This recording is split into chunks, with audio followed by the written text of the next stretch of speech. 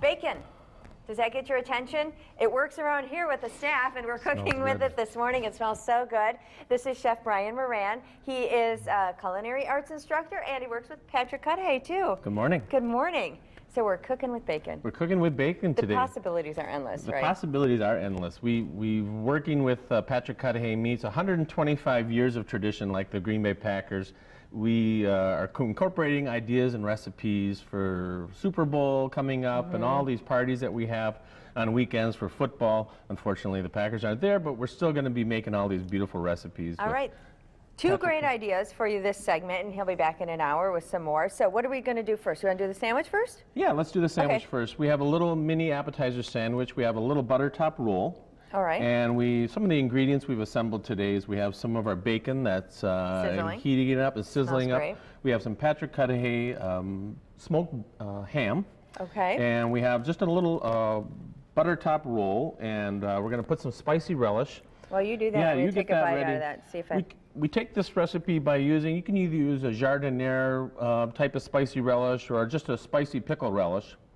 And put some of the pickle relish on the bun first. Yeah, I like that better than just a slab of pickle. Yeah, it's just a little bit different. It just kicks this up a little bit. Okay. And then we add a little bit of these nice thick layers of the Patrick Cudahy ham first. And then we're going to take a little bit of the bacon, and I'm just going to squeeze in.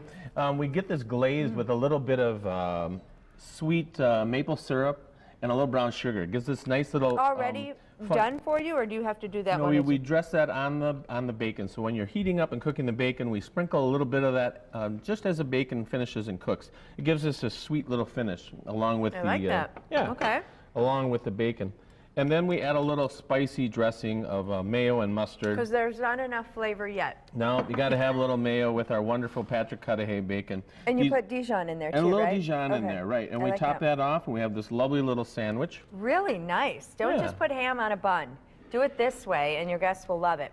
Now also, you could do the kebabs. Right. We have a little bacon kebab. It's got bacon that we par cook, and we cook the bacon just a little bit, enough to make it pliable. Okay. So we'll take you don't want it too crispy. No, and then so that you can fold it. All right. And then we have these nice big heavy-duty toothpicks. Right. Yes. Yeah, they're and you start with the bacon, and we do layers of pineapple. And I like to grill the kebab pieces. Right on the same pan here. Yeah, you can do that. Green pepper and some, should I turn those at all? Pineapple, sure. You can turn those pieces of pineapple. We use a little bit of red onion, and then we'll keep adding layers. Yeah, you get this nice color browning. And then we add, Rachel, we add a teeny bit of this little glaze to it. It's really delicious. Oh, it's a combination of a little bit of soy sauce and orange juice and fresh ginger. It gives all this nice flavor. So we get this beautiful assembly, and we got these beautiful little kebabs. And then they're done. So all the work goes on in the pan. Yeah, exactly. Assemble, and it's done. And then you can make these up ahead of time if you want. Okay. Chill them down and heat them up.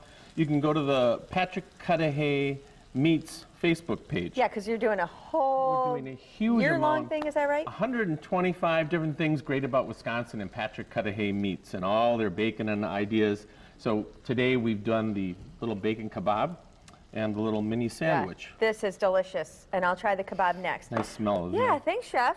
Okay, and you'll be back next hour with 2 more bacon recipes. Right. But again, for more, go to Facebook.com and go to Patrick Cudahy Meats for their 125-year celebration. Right. And the recipes online, fox11online.com. We'll be right back.